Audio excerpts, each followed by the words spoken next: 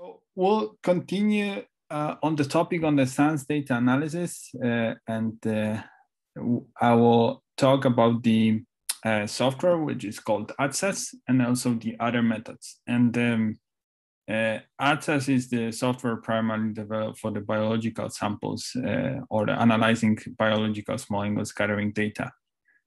So there will be quite bio component in this presentation, but I think it would be also quite useful just to listen from the different perspective, because some of these tools may be used directly to the other systems, and also I think overall methods might be just interesting from the sort of theoretical or methodological perspective. So let's move on with this. So what is the kind of the primary motivation of giving this talk? So we'll be using SASView, and already some of you did. We'll use it for the practical session tomorrow. But SASView obviously doesn't cover everything that we need for the small angle scattering data analysis. So, for example, there is the concept of using the ab initio modeling of explaining the data. I will talk more about this later. So, as there is also possibility of using some components, building blocks that are assumed to be rigid body blocks, but then they can, for example, freely move in the space. So therefore, that's also not really covered with SASView. And we discussed last time this size polydispersity, and I showed you very briefly how one can account for this in SASView, but shape and conformational polydispersity is not covered there. So that's something that we'll also briefly mention today during this talk. And SASView has the possibility to calculate the intensity from the PDB file. PDB stands for the protein data bank, which is the archive of the protein, mostly proteins, but also nucleic acids and the other bio and not necessarily bio-related molecules that are written in this format. And if you may remember from the previous presentation, one can calculate the intensity using this debate formula or some variant of it, and this is possible to be done with SASView, but it's not very efficient, and therefore there are other software tools to be used with this respect, and also the molecular dynamic simulations. This is something that it's beyond the scope of SASView, and so the molecular dynamics obviously gives us trajectory, but the other question is how to analyze this with respect to the small angle scattering data. For example, if you want to fit some dynamic system to this kind of data. And there is also, for example, software for the inferring the 3D electron density directly from the small angle scattering data, in order to represent also what the distribution of the sample looks like directly from small angle scattering data, and that's not covered. And many more, of course. This is just a short list, but if you are interested in a kind of getting the software overview for the small angle scattering, for the data analysis, but also for the process which is called the data reduction. This is the step when you get when you reduce detector data into this I of Q curves. This software is very nicely collected into sort of one web page that it's referred here, that it's run by Adrian Rennie. So this first four functionalities that are not covered by SASView are available from this software called ATSAS that I will mostly talk about today. Molecular dynamics and this link to the small angle scattering is covered by something called SASI and also others, but this is one of the examples. There's 3D particle electron densities from small angle scattering data. There is a dedicated software called DENSE. So if you are interested in these two other aspects rather than ATSAS, then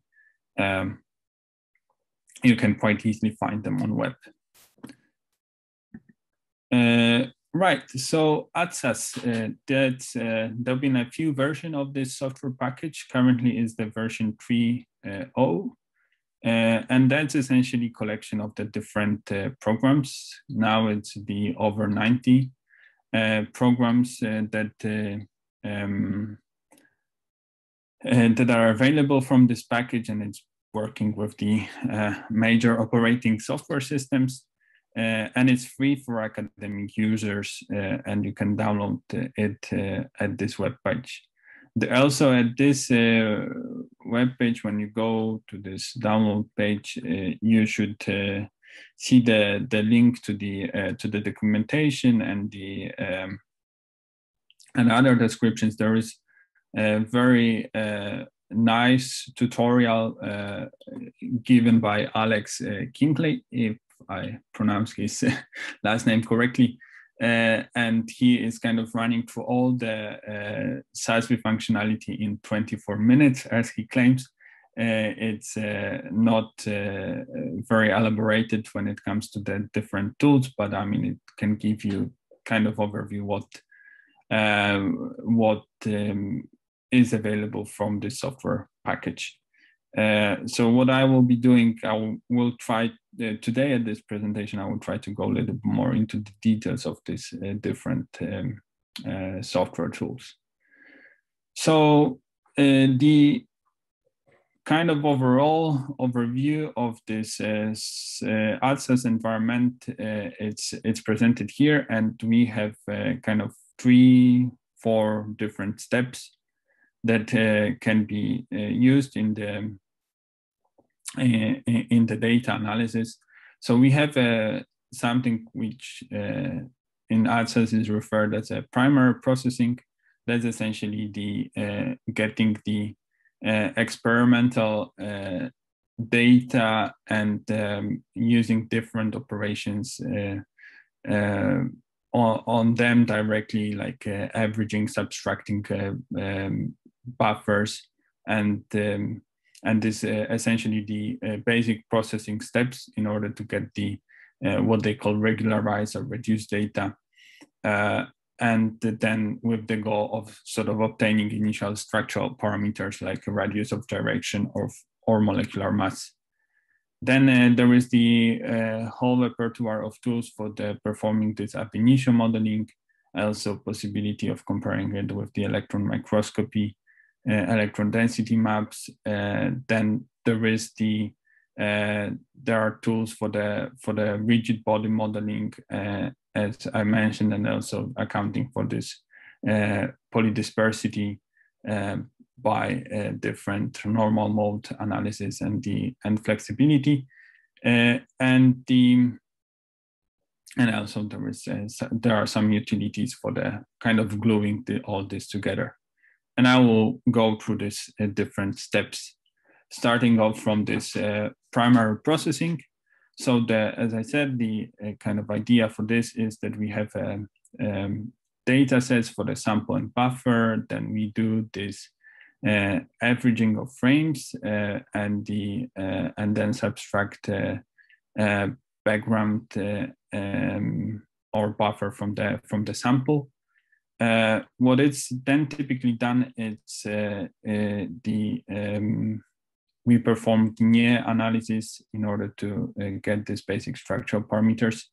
And I believe Adrian explained the Guinier analysis to you and one of the previous lectures. And then, yeah, then it depends a little bit on the sample. One can do some additional corrections to the data.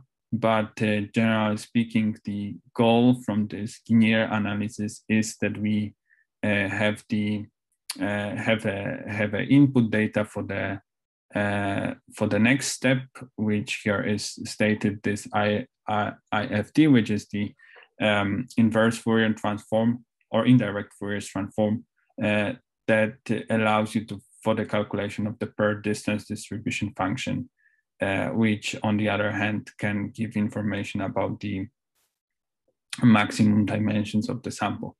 And I will also explain this in more details later. So kind of the next step for this, particularly if you have the structure available, then it's comparing it with the experimental data. And there is a software called Crysol or Crysol for neutrons. And again, I will talk more in details about it later. So this linear approximation can be performed from this application called Primus. And you can see how the graphical user interface looks for this. So again, the kind of the goal is to get the estimate of the RG from here, and there are different plots that one can obtain. One can account for the different shape of the particle, and it also gives you some information about the overall quality of the data. Then the other parameter that we also want to extract from the data early on is this molecular weight. That's, as I said, primarily important for the biological samples, and also, for example, gives you indication if you have the monodisperse or the polydisperse sample. So if you have a mixture of the, let's say, monomers and dimers, so these are different, what we call oligomeric states that can coexist in the sample, then molecular mass should give you an idea what if you have a, for example, monomer, because then that would correspond to the sort of single molecular weight, or if you have more species in this. And there are, I think, 4 different methods that Primus runs automatically for you.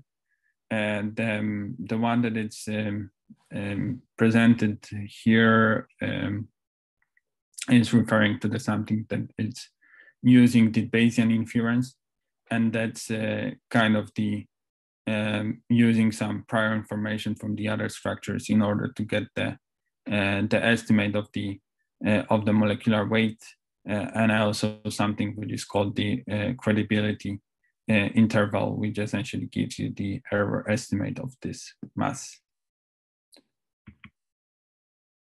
And once we are happy about our initial estimation of the structural parameters, the next step is to do this P of R inversion. That's the calculation of the per distance distribution function. That is the function that corresponds to the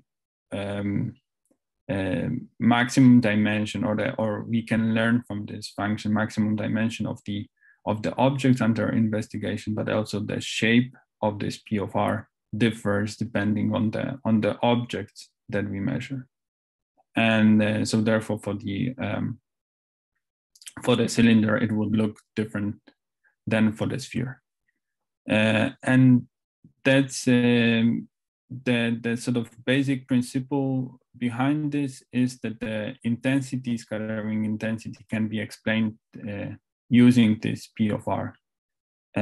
But then we kind of have the sort of inverse relationship with the P of R, and therefore if we so we can calculate sort of back and forth. We can calculate the intensity from the P of R, but also P of R from the intensity. And the reason why I'm mentioning this is that it's sort of the calculation of the intensity is a check of the P of R I will show it in the next slide what I exactly mean. So there are essentially two methods that are sort of typically used for this. The one being developed by Glatter, the other by Moore. That's maybe not the most important thing, but they both of them take some parameters in order to infer the P of R function. So SAS view, it's also using or enabling the P of R calculation, and that's the using the IFD method developed by Moore, and the sort of the the way that it's calculated, one takes one assumes that sort of the shape of the base functions. And based on this, the weighted sum of them gives the estimate of the P of R. And then from there, with the sum coefficients, one can calculate this intensity. And then this is minimized with some regularization term. So the how that works in practice, so we have this interface in SAS that allows that one needs to supply the number of these terms, the number of these base functions, and some value for this regularization constant. And then one can generate the P of R function from the data directly. I will also try to live demo it after this slide, actually. So just for the reference, the ATSAS is kind of using conceptually something similar. It's also using some estimate of the P of R with the regularization term or the regularization parameter. And then it's here. So I mean, it's really like in the details that these methods differ. But just to give you some illustration of how does it work with this software called GNOME, which is used for the P of R calculation in SAS view, we when we have here the prediction of the P of R and the fit to the I of Q data, then one can sort of, by setting not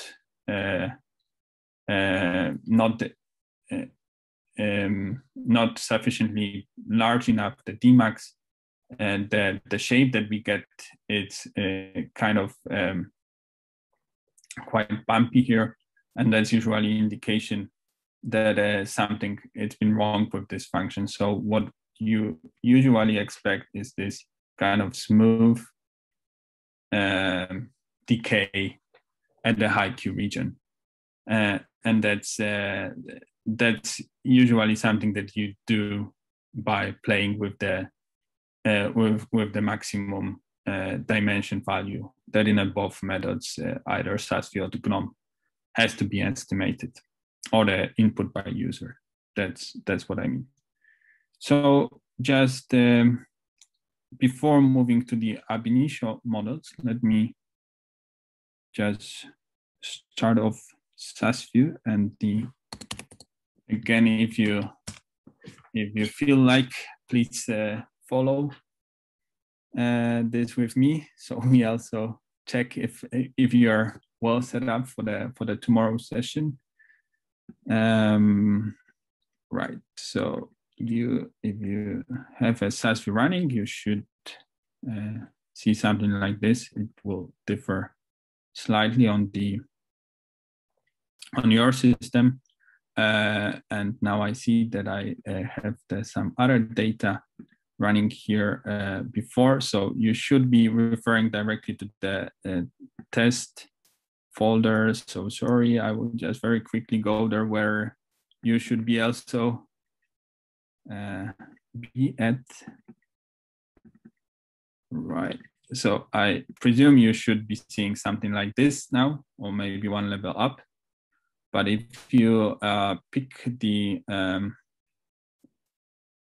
for example, this file, which stands for the sphere with the radius of 80 angstrom. What we can then do, we can go to this inversion perspective, what we call in SAS view. So by default is the fitting, which is by far the most commonly used functionality of SAS view. But then we can go to the inversion, and then we do the send-to. And then, as you can see, our data file was loaded, and now we have this number of terms. And SAS view gives you the suggestions for this, what this can be. Let's go with this. To be honest, it's sometimes going a bit crazy about these values. So sometimes these are good values, sometimes not, but it's usually quite easy to actually spot if there is any problem with this. So let's calculate this for the sphere of the 140 angstrom and the maximum dimension. So that's, as I said, it's 80 angstrom the radius. So what we should expect as the maximum dimension is the 160 angstrom. And so as you can see here, and it may be not the best illustration because that's been quite shrinked by using this screen, but you can see the bump and then kind of the rapid decay in the high Q region, or not the high Q, but it's actually on the Dmax region. So what I will do now, I will recalculate it for the actual value. And as you should be able to see, that it's been decreasing here much more slowly, which indicates that that's probably correct maximum dimension of the objects that we are studying. So that's about SAS view, and now I will come back to the discussion about the ab initio models. Right. Excuse me. Okay, so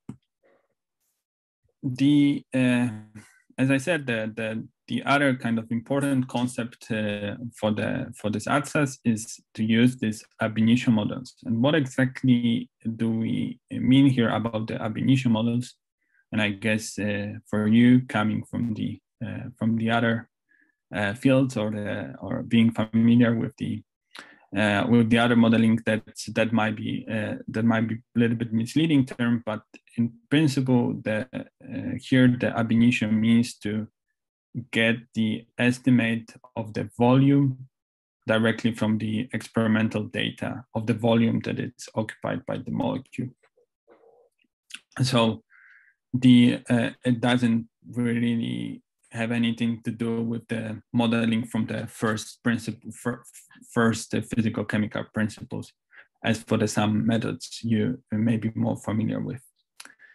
So how does this ab initio models work?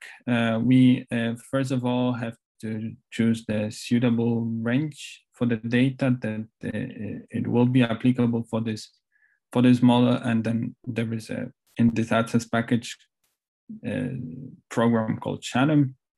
Then we have this per distance distribution function that can be calculated using GNOME, and that's the starting point for the for generating this ab initio models, also sometimes called as a dummy beats. And the way that it works, we start quite, I would say, aggressive simulated annealing procedure in order to get the fit to the data. And then we get the ensemble of models. And then in the next step, one cluster them together irrespectively to the data. And then you select kind of the one model that would explain the experimental data best. And there are also some potential statistical checks for these models, because I mean, one of the problem with this is that you really need to kind of have a good quality of data, but also be careful in order not to overfit to the experimental data, because those models generated with the at this stage using the simulated annealing procedure, they are using quite a lot of parameters and always fit well to the data, so to say. So one needs to be careful when performing these calculations. And there are a few different possibilities of generating these models. So there is a software called Gaspor, or it's one of the programs in this ATSAS package called Gaspor, that it's using the representations of the amino acid residues that proteins are typically built from. And it's kind of using this concept of the dummy residues. And by this, the kind of the occupied volume can be modeled. But again, this has nothing to do with the actual protein chain tracing. It's just the sort of collection of the dummy models, dummy bits that occupy space. And it's using the kind of the same principle with the simulated annealing, by finding these coordinates for the given number of dummy residues, and for each of this there is we calculate this intensity that then can be compared with the data and being input for the simulated annealing algorithm.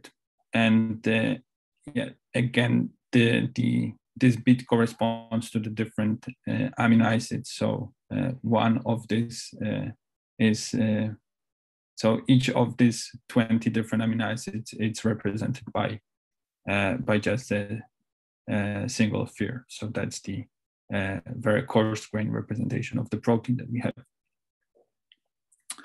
There is a variant of Gaspor, which is called Gaspor MX, which is used for the extension of the, used as an extension to model the equilibrium of mixtures. So that's along these lines of the polydispersity, when, for example, we have this sample that that contains data for the equilibrium between the monomer and the tetramer, as it's demonstrated here. And the Gaspor MX is using this, taking also interconnectivity between these different parts of the oligomer into account. The sort of next variant of this ab initio models is using the concept of the dummy atoms. That's again not real atom, but it's the placeholder in the space, and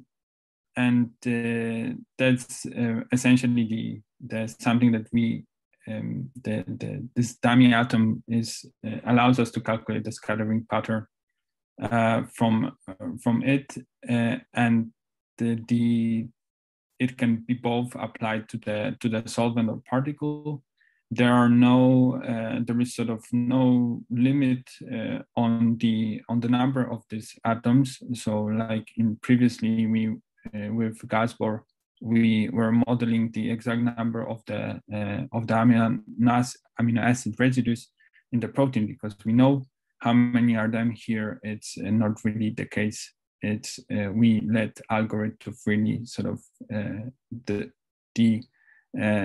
derive the representation. So this is how it looks when it's at the beginning of the simulated annealing. As you can see, we have essentially both the dummy atoms for the solvent and particle, and the blue curve is the experimental data that we want to fit to. The red one is the one calculated for the overall space. And as you can see, the fit is not very good. So by running this simulated annealing, essentially the goal is that we want to get the shape of the particle with the respect to the solvent at the same time fitting to the data. And the just on the kind of technical note about this software, which by the way, it's called either DAMIN or DAMIF.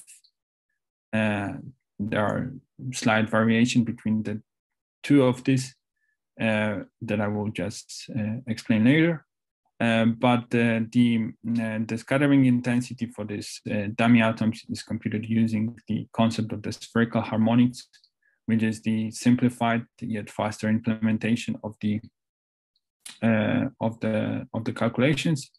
So by this one can calculate the scattering pattern efficiently, and there are some penalties introduced in order to make sure that the model is compact, it's not too loose and disconnected. So,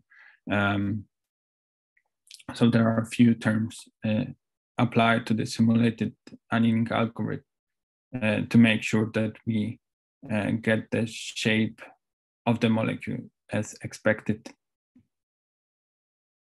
for the biomolecules.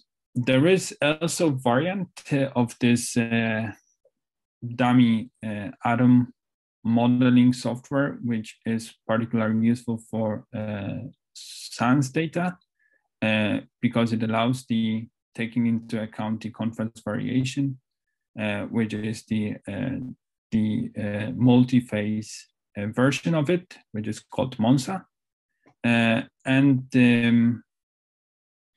Essentially, it allows, by using the different curves from the different contrast, to build this ab initio model by assuming that each of these particular parts of the model are the same in the space, so they don't move over the contrast variation experiment. So in this sense, we cannot account for the dynamics here.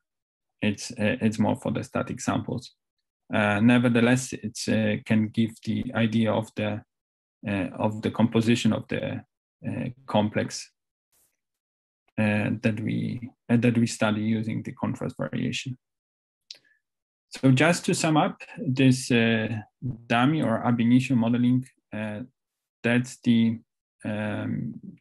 are three sort of main programs to run this. The one is called DAMIN, as I said, DAMIF and MONSA,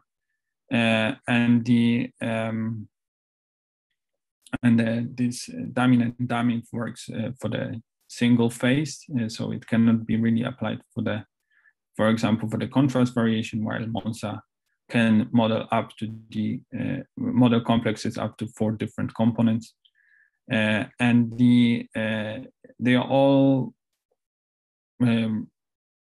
producing models which are of the low resolution, and they have a different search volume procedures. The constraints are essentially the same applied to all of this. There is a difference with performance. DAMIF is by no means fastest. But again, the results are not representing atomic models. It's just the field volume. And just as I've been referring to SANS, that's what can be applied with the different packages. So GASPAR, it doesn't really contain the form factors or atomic form factors for the SANS, therefore it cannot be applied. And DAMIN and DAMIF, when we have the case that we just want to model from the single curve, not contrast variation, in principle can be applied. But also the kind of, it requires for the good data. So usually the SACS data is the is more appropriate for this algorithm. And Monza, in principle, can be applied for the SACS and SANS, with SANS with disadvantage of the converse variation. So just to give you an idea of how this in practice may work like, so this is the model for the RNA molecules that were obtained using this daemon. And as you can see, we can get the really like large library of these models. In the next step, what one can do is use the clustering techniques. One can obtain the sort of centroid and also the spread of this.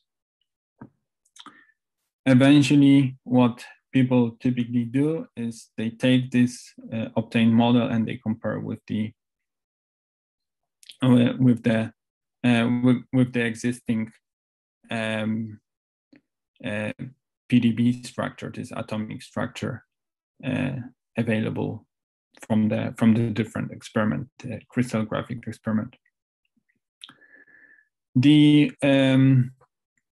As I said, the kind of important point here is that you really need to have a good input data in order to run it efficiently and not really modeling the noise. So it's very, very easy to kind of work in this concept of the garbage in, garbage out.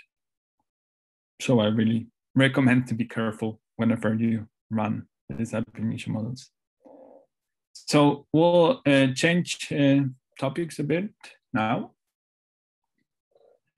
And I will talk about them fitting high resolution or these atomistic models to SAS data. So the kind of the main concept for this fitting is to use this debate formula or this different variants of it using, for example, spherical harmonics, and sort of on the atomic level, what we take into account is that the atomic scattering in vacuum, scattering from the excluded volume, but also the scattering from something which is called the hydration shell. So obviously when the molecules, particular proteins, when they are measured by small angle scattering, they are not in a vacuum, they are in the solvent. And there is a certain interaction with with whatever the surrounds the protein directly. And therefore it's important to take into account this hydration shell. And there are particular two programs from ATSAS. There is the one, it's called Crysol, which is for calculating the intensity from the X-ray experiment, and Crysol from neutrons. So the kind of the overall goal of this is that we can compare the atomistic structure, high resolution structure, with the experimental data by minimizing this term, essentially what Crysol does, they take this atomic composition, they calculate the intensity using the previous equation, and then they also optimize the scaling factor between the experimental data and the calculated intensity. And then they usually report the chi-square statistics, which takes also into account the number of points that we use in this calculation.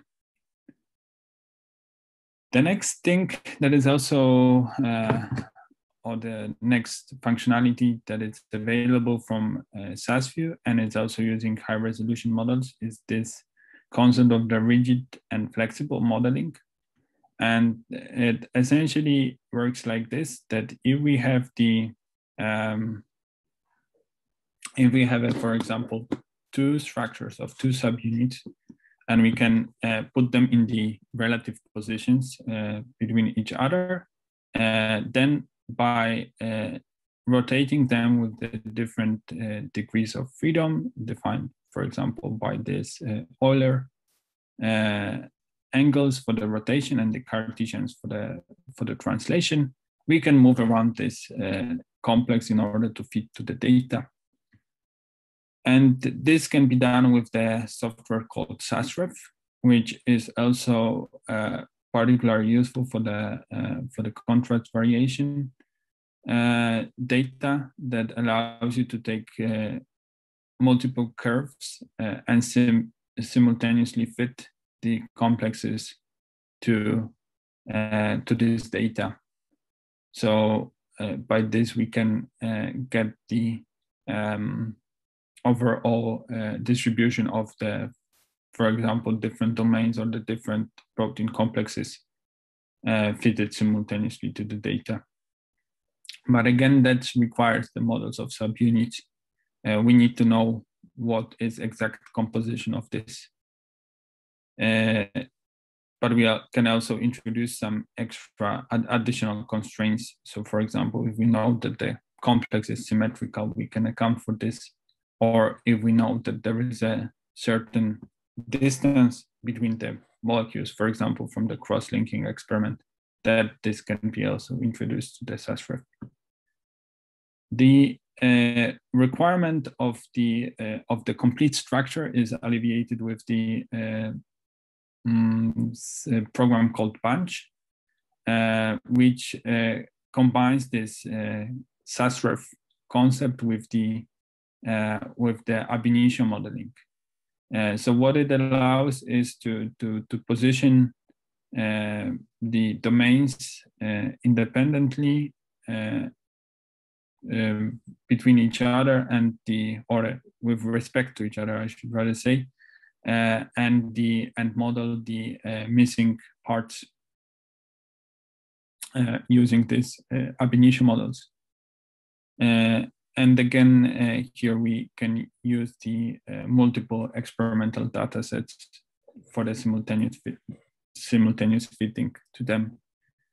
And in terms of the constraints, there is a similar to what can be done with SASREF. The kind of ultimate combination of the different methods is to really use the bunch SASREF in order to build the complexes. So here we can freely model the different complexes and into the large assemblies by accounting for the parts that are model ab initio and having missing parts. So that's kind of for the particularly useful for building large complexes. So that brings me to the summary of ATSAS. So ATSAS is a powerful toolbox to analyze small angle scattering data, primarily from biological macromolecules, but in principle can be applied to the different molecules too. Dummy models or the ab initio modeling can be used with some careful understanding of what the input data is and how much we can push it in terms of obtaining the overall shape of the molecule. And there are different ways of comparing high resolution structures, atomic structure with the small angle scattering data by either using them as a building blocks or adding this ab initio modeling parts through the flexible modeling. The kind of the big advantage of using ATSAS is that it's very user-friendly and it's quite easy to get the result, but it's always a bit of the danger here that the answer not necessarily have to be correct. So it's, as I said, it's a very powerful package, but one needs to be quite careful sometimes when using it. And that's it, what I wanted to present about ATSAS. Are there any questions?